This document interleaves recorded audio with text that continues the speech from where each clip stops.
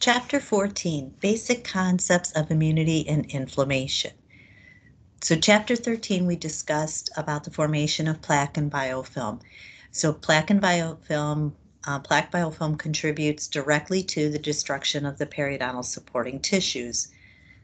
We're going to also talk about the indirect destruction of the periodontal tissues that are caused by the immune system and inflammation. How do we survive? We're surrounded by millions of microorganisms. Our hands alone are covered by up to 2 million microorganisms. The only reason that the human body survives is that it has a protective defense system that is very effective at recognizing and fighting the disease-causing microorganisms. So the immune system and host response, how does it work? The immune system is a complex body defense system that protects the body against bacteria, viruses, fungi, toxins, and parasites. So there are two subdivisions of the immune system. You have your innate immune system, which is the immune system you're born with. It is not what we call antigen specific. It's present at all times, and it does not improve with related exposure to an infectious agent. It stays the same all the time. It's pretty constant. Then you have your adaptive immune system. It develops throughout life. It is antigen specific, which we'll talk about the antigen specific, non-specific in a few more slides. The lag time between the infection and response. There's a lag time between the infection and the response, and the memory develops, which may provide lifelong immunity. So this is the type, an example of your adaptive immune system would be like your exposure to chickenpox, and you get the chickenpox virus, and your body has, your immune system remembers that particular type of virus. And so that after you've had the response to it, you build up immunity to it so you don't get infected again a second time. Self versus non-self. What does that mean? So when your immune system encounters cells, it has to first determine the origin of those cells. Is it yourself or is it something else? Substances can be harmless like pollen or pathogenic like bacteria. So you can have a reaction or immune response to something like ragweed or pollen.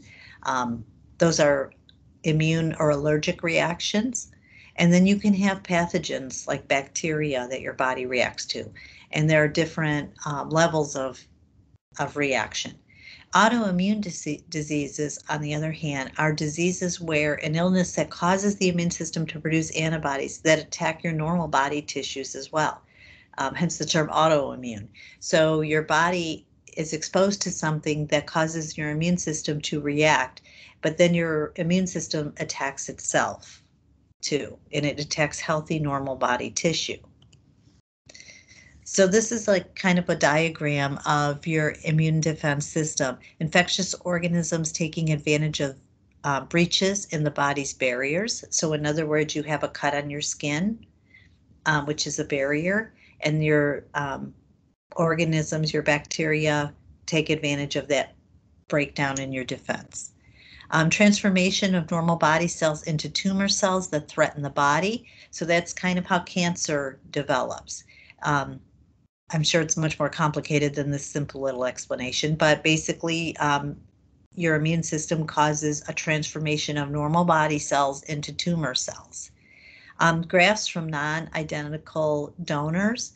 So if you have tissue that did not belong to you, your body can react to it. That's why, like when patients have organ transplants and things like that, they take immunosuppressive drugs because they suppress your immune system from recognizing that as a foreign object and attacking it.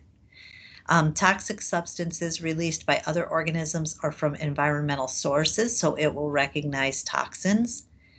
And then organisms invading and producing and reproducing in the human body as part of their life cycle. So just regular parasitic organisms invade and reproduce in the human body, and your body recognizes those organisms. Your immune response, the prime purpose or the main reason you have it is to defend the life of the individual. So your immune system is extremely important. Your immune system is what protects your life from everything around you, whether it's pollen, something as harmless as pollen, or bacteria, whether it's mild bacteria, or whether it's like a staph infection on your finger or MRSA, all the way to cancer cells. Your host response is the way an individual's body responds to the infection is known as the host response. The body responds by sending certain cells to the infection site and then producing biochemical substances to counteract the foreign invaders. So it's more complicated than that. We're going to go over that in a few slides, but your body responds first by sending your immune cells to the site of the infection, and then it produces biochemical substances to counteract or to kill off those foreign invaders. So there are consequences to the loss of immune function.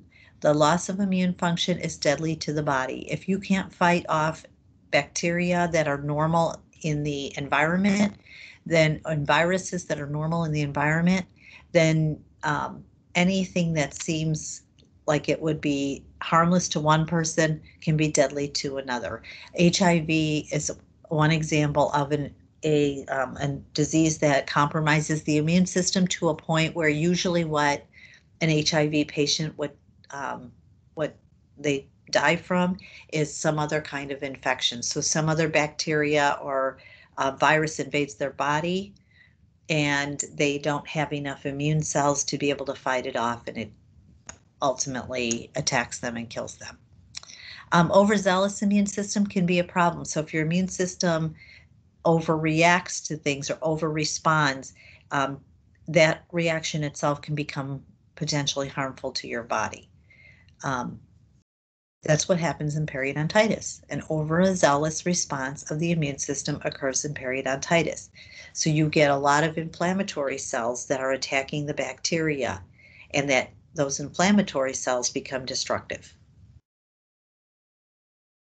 So like in a strep infection, the strep infection stimulates the immune system, and the immune system sends all kinds of inflammatory cells to the area, and those inflammatory cells become dangerous or destructive to normal tissue. One example would be the way when your immune system reacts to strep, those particular immune cells can destroy heart tissue. Components of the immune system. So what makes up our immune system? Components of the immune system that play an important role in combating periodontal disease are cellular defenders such as phagocytes or lymphocytes, and then the complement system. So what does all that mean? Here's a picture of leukocytes. Leukocytes are inflammatory cells, and there are different kinds of leukocytes that invade at different types or at different times during bacterial invasion. So your leukocytes are your white blood cells.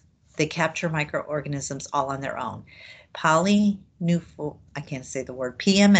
as we abbreviate them, or neutrophils, as they're commonly known as, are the first responders in bacterial invasion. So they run directly to the site of the invasion by the bacteria.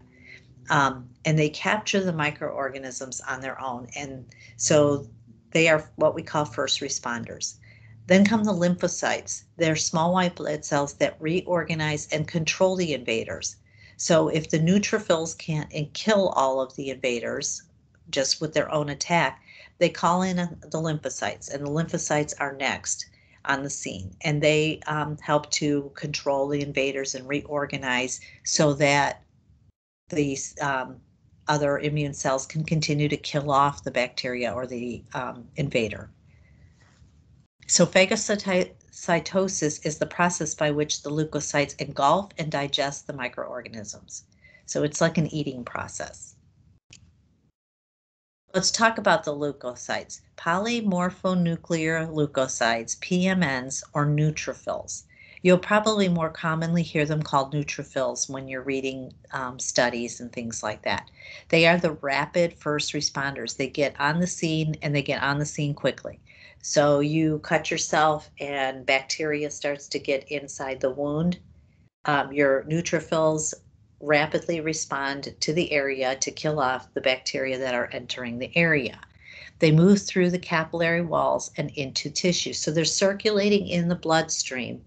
And when they see or are called to duty, the alarm is sounded and the first responders are needed, they move through the capillary walls and go into the tissue of the area where the wound is.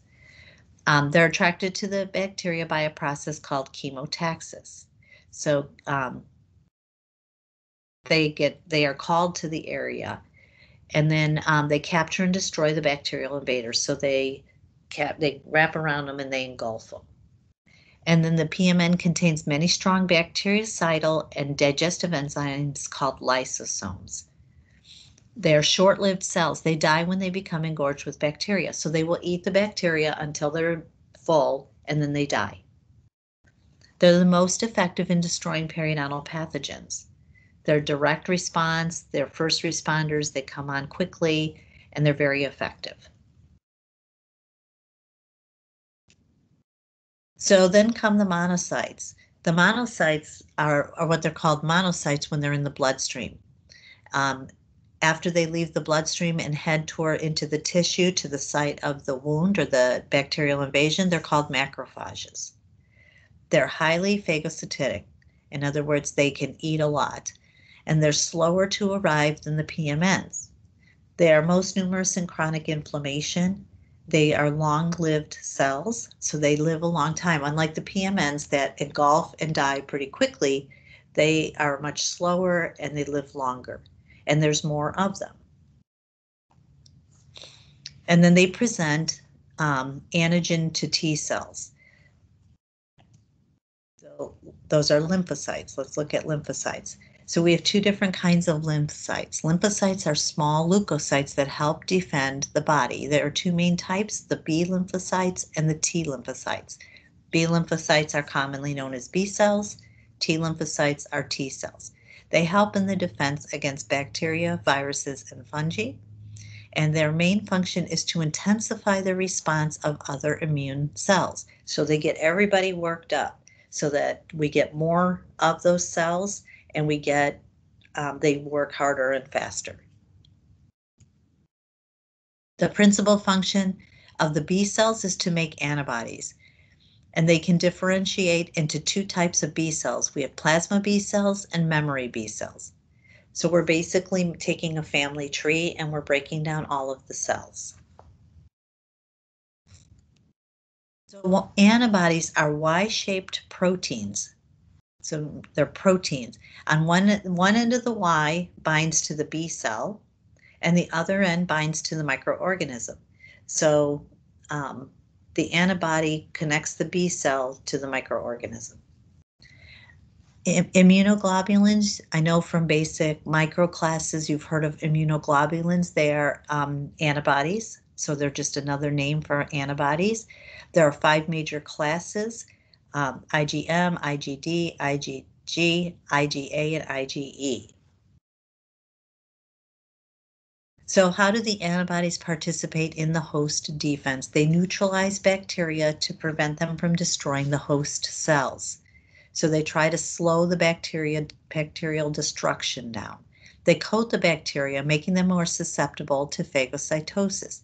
So if the bacteria have their own protective extracellular matrix that's protecting them, and these antibodies help to coat the bacteria, making them more susceptible then to other immune cells to come and engulf them. And they also activate the complement system, and we'll talk about that in just a minute. The T lymphocytes, or T cells, function to intensify the response of other immune cells to the bacterial invasion as well. The T cells produce substances called cytokines that further stimulate the immune response. So cytokines come off the T cells and they, again, intensify the response. A cytokine is a general name for any protein that is secreted by cells and affects the behavior of nearby cells. So the complement system, what is the complement system? The immune cells or defenders are only activated if they encounter a microorganism. Pathogens can avoid contact with the immune cells. If this happens, the complement system is put into place. It's a complex series of proteins circulating in the blood that work to facilitate phagocytosis of bacteria and kill bacteria directly by puncturing cell wall membranes. So bacteria that directly puncture the bacterial cell membranes kills the bacteria, but when you puncture the membrane, the gram-negative bacteria, they release lipopolysaccharides or endotoxins. And those endotoxins that are released, even though the cell itself is going to die, the endotoxins themselves become destructive. So the functions of the complement system is destruction of pathogens, opsonization of pathogens, recruitment of phagocytes, and the immune clearance. So let's talk about each of those. So destruction of pathogens. The components of the complement can destroy certain microorganisms directly by puncturing their cell membranes. So they come along and they puncture the cell membranes. This creates a protein called a membrane attack complex. This protein can puncture cell membranes of certain bacteria called lysis. So when it punctures the membrane, it's called lysis, and that kills the bacterial cell. Opsonization of pathogens facilitates the capture and destruction of bacteria by phagocytosis. So this process is called opsonization of pathogens. The complement components coat the surface of the bacteria, allowing the phagocytes to recognize, engulf, and destroy bacteria. So the components of the complement system can coat the surface of the bacteria and make it easier to attract the immune cells so that the immune cells can then engulf or eat the bacteria. That's the most important action of the complement system. So it kind of goes back to square one. The most important thing is making the bacteria able to be engulfed and destroyed.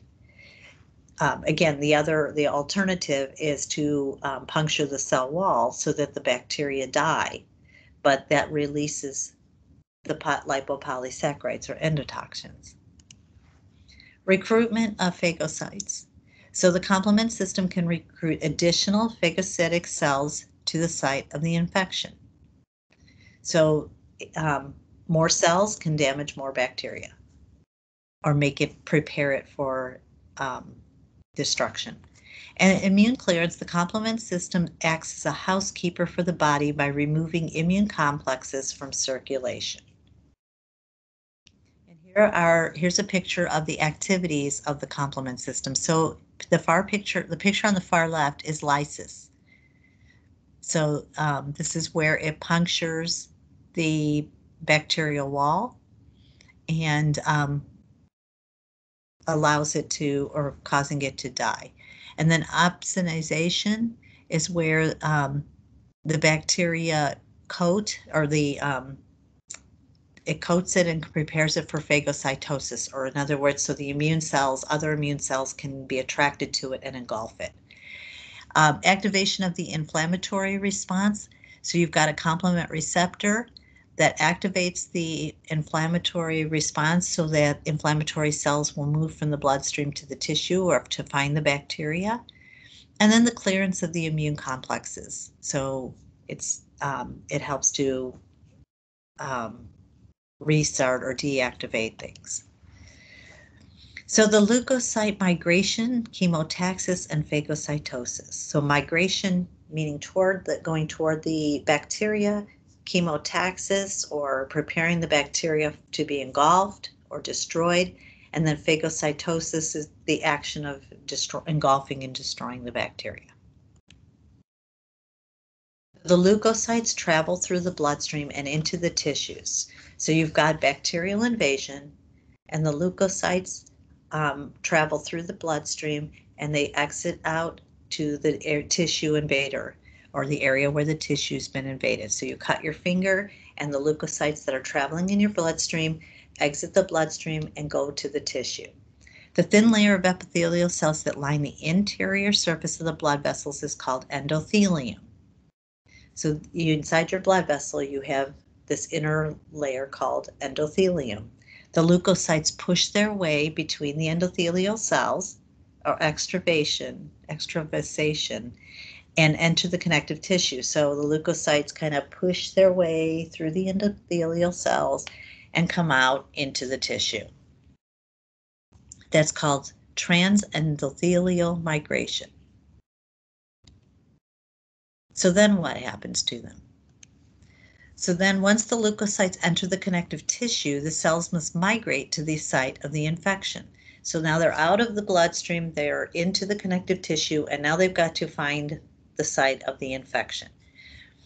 So chemotaxis is the process whereby the leukocytes enter the connective tissue and are attracted to the site of the infection in response to biochemical compounds released by the invading bacteria.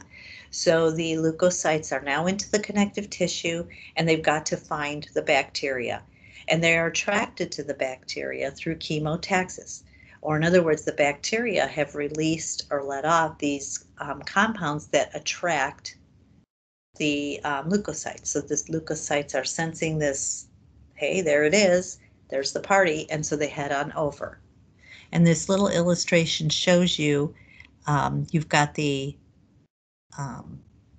bacteria here, and so here's the inflammatory or the immune cells traveling in the bloodstream. So the immune cells push their way through, and now they're heading toward the bacteria.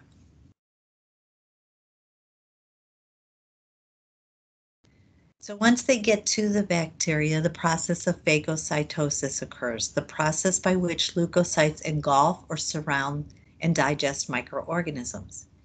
So the steps involved in phagocytosis is that the external cell wall of the phagocytic cell, or the PMN or macrophage, surround the bacteria. So we've swam over through chemotaxis, we were attracted to the bacteria. Now we're over at the bacteria, and the external cell wall of the immune cells surrounds the bacterium. Then the phagocytic vesicle, called a phagosome, surrounds the ingested bacterium. So now we're surrounding the bacterium. Lysosome granules fuse with the vesicle to form a phagolysosome. So just a combination of those two words. And then the bacterium is ingested within the phagolysosome. So now we've ingested it inside, and the phagocytic cell discharges the contents into the surrounding tissue. So we basically spit out the contents. And this little illustration shows you, here's the bacterium becomes attached to the membrane. So here's your cell, your immune cell, and it surrounds the bacterium. And then it is ingested. So it ingests the bacterium, and then the phagosome fuses with the lysosome, and the lysosomal enzymes digest the captured material. So it's like basically going through its own little digestive tract. And then it releases the digestive products from the cell.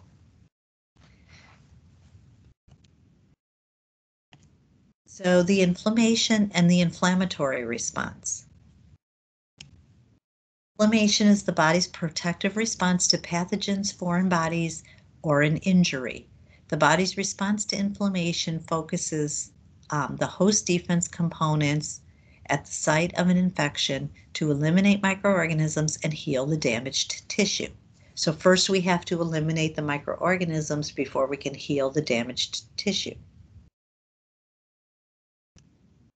Major events in the inflammatory response are tissue invasion by bacteria, which, by the way, going back to this slide, when I said about the you have to eliminate the microorganisms and heal the damaged tissue, think about in terms of gingivitis and what we talked about in earlier lectures about gingivitis.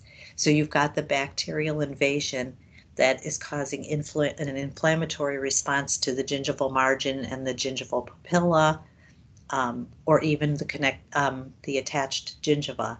So you've got this inflammatory response, the redness, the increased fluid, the sponginess, all of your signs of inflammation.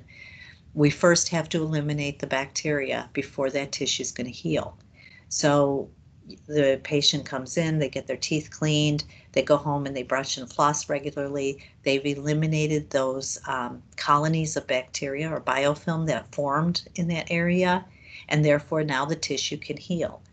If they don't do anything and they leave that biofilm or that layer of bacteria uninterrupted, the microorganisms are still going to be present, and so it won't heal the damaged tissue. It won't stop the inflammatory response so the tissue can heal.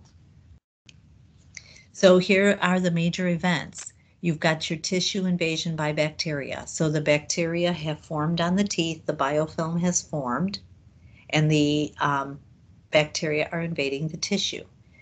They injure, the reaction is injury to the body. The body's inflammatory response. So right away you get increased blood flow to the body's defense cells and plasma to the invasion site. So now that's what causes that puffiness and that color, the change in the color to red, and the spongy feeling when you press on it with your probe. It doesn't respond back because we've had an increased blood flow, increased fluid flow to the area. Now the leukocytes, plasma proteins leak from the blood vessels into the tissue at the site of the infection. So now the bacteria have invaded the gum tissue at the papillary and gingival margin areas. So the leukocytes and plasma proteins leave the bloodstream and they go into the tissue at the site of the bacterial invasion. The leukocytes fight the invading bacteria, and some tissue destruction occurs in the area surrounding the infection site that is a side effect of the body's inflammatory response. So in that whole reaction, some of the infection, the side effect of the body's inflammatory response will destroy some of the surrounding tissue. So think about as the plaque and biofilm bacteria continuing to invade in a more chronic state, you've got your inflammatory cells that are causing some destruction in the same areas. And that's how the periodontal infection continues to increase. So here's a picture of basic like skin. You've got a nail stuck in your finger. So the tissue damage triggers a local increased blood flow and capillary permeability. So in order for those immune cells to get out of the bloodstream and into the surrounding tissue, it makes the wall of the capillary more permeable so that the inflammatory cells can exit the bloodstream and into this tissue where the nail is now sitting. The permeable capillaries allow an influx of fluid or exudate and cells into the tissue. So it also allows some fluid to build up into the tissue. That's that swelling or inflammation. Phagocytes migrate to the site of the inflammation. So through chemotaxis, or the bacteria attracting them, the phagocytic cells are attracted to that area or site of infection. And then the phagocytes destroy the bacteria. So through their ability to engulf the bacteria, they destroy the bacteria.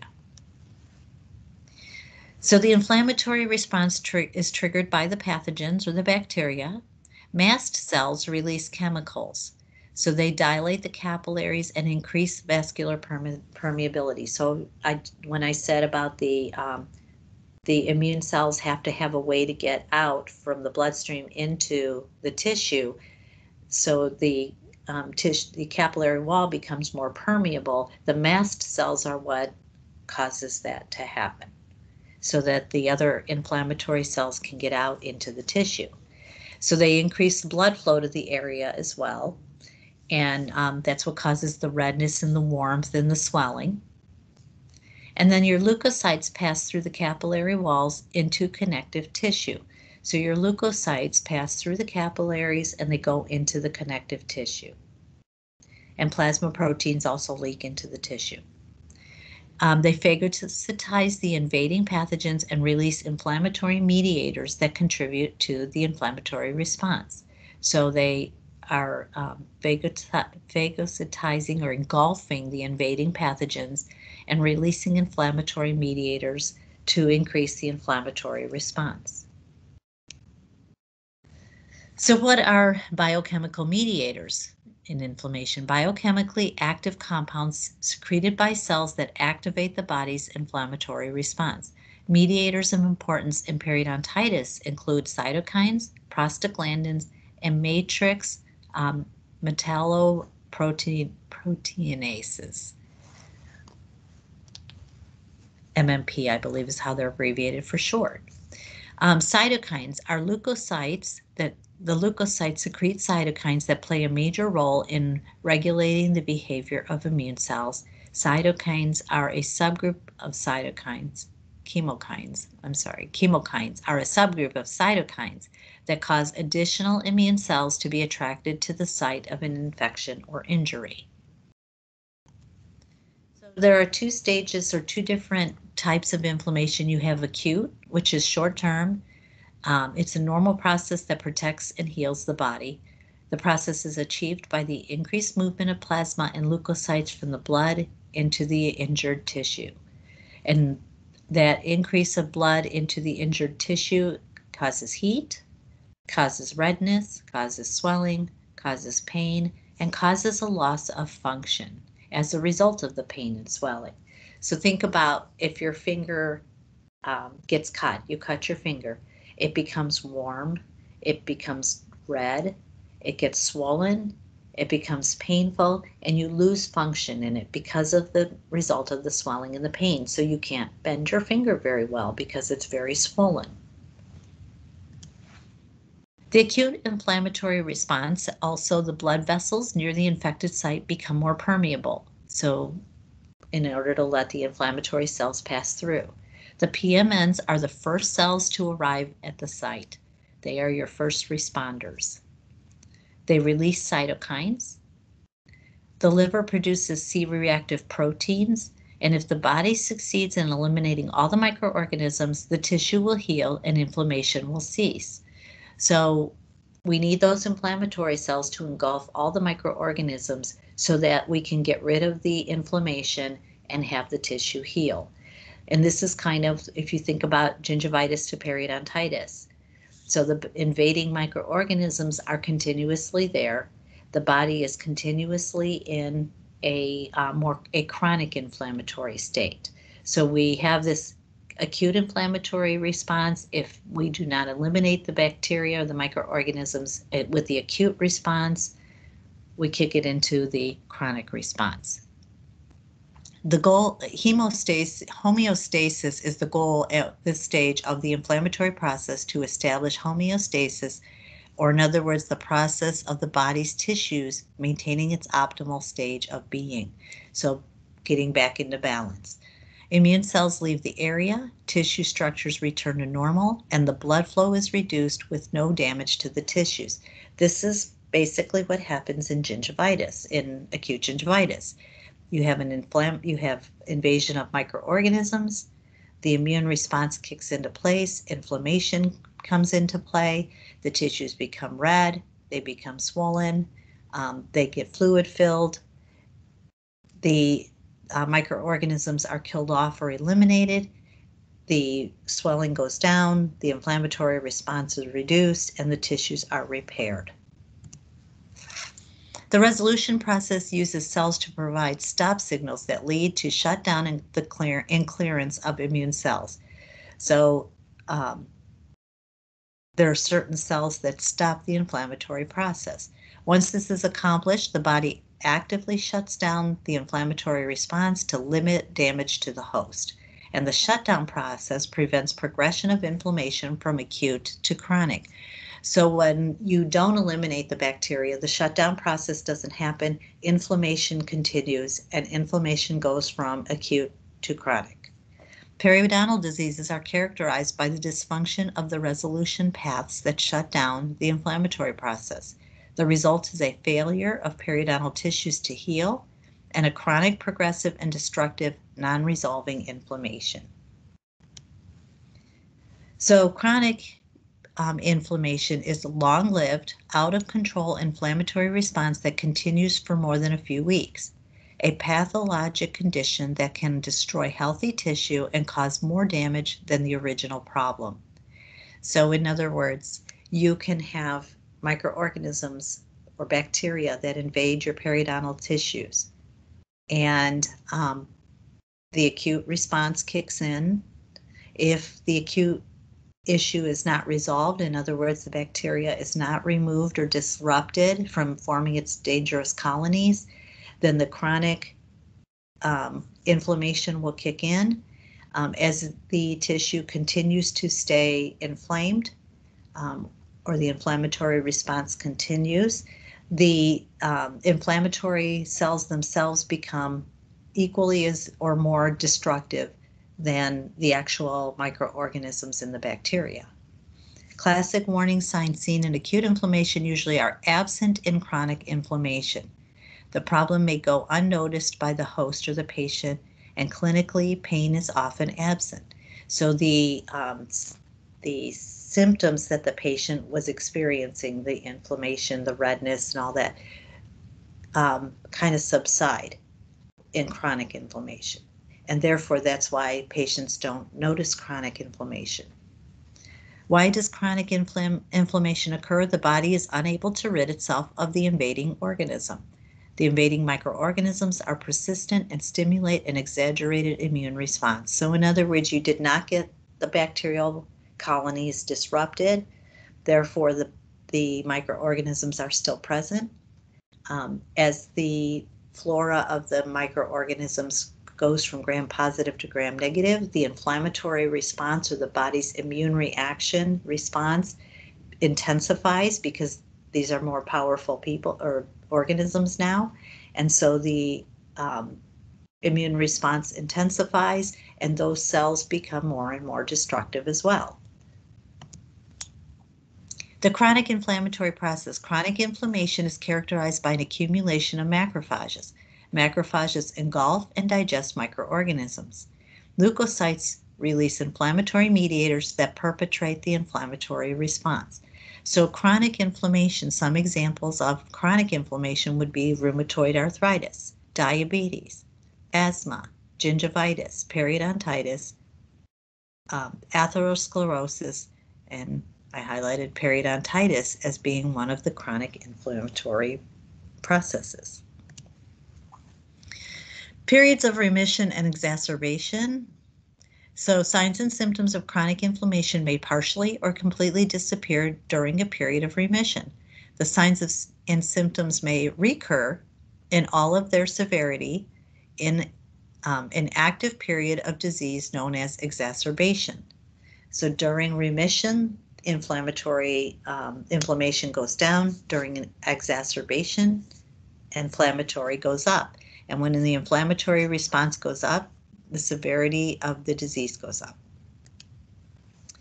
And here's some cells and mediators in chronic inflammation. So we've got inflammatory chemical mediators are biologic active compounds secreted by cells that activate the body's inflammatory response. Important mediators include interleukin-1, interleukin-6, and interleukin-8, leukotrienes, prostaglandins, and TNF-alpha. So those are just some examples of inflammatory chemical mediators. So that includes our discussion about the inflammatory and immune processes. So we now know what happens when the biofilm develops and how your body's response is. Direct destruction by the bacteria are when the bacteria themselves invade the tissues and destroy them. Indirect is when the host's immune response and the host's immune cells destroy the tissues. Two ways that they can be destroyed.